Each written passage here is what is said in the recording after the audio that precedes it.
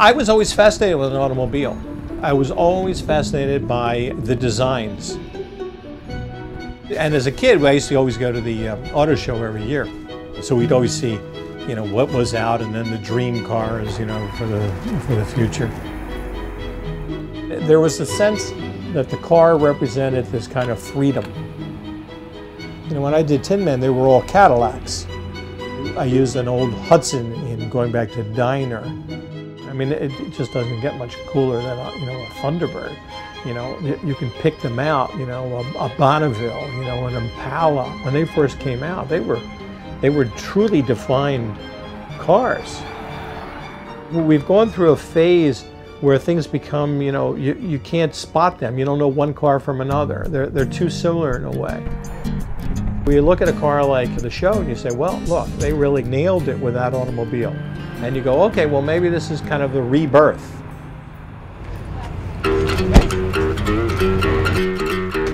I was really like amazed. I mean, I was amazed how quiet it was and how responsive it was.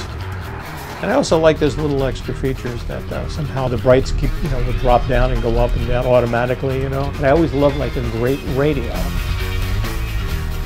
You want everything in a way. It's combined, you know, performance, and it is much more economical. I don't know how you get that much, you know, power out of a 6-cylinder car that runs that efficiently. I have no idea. You know, I've had an Audi S8, and I've had, you know, BMWs, the 5 Series, the 7 Series. You know, I've had Mercedes and all of those things.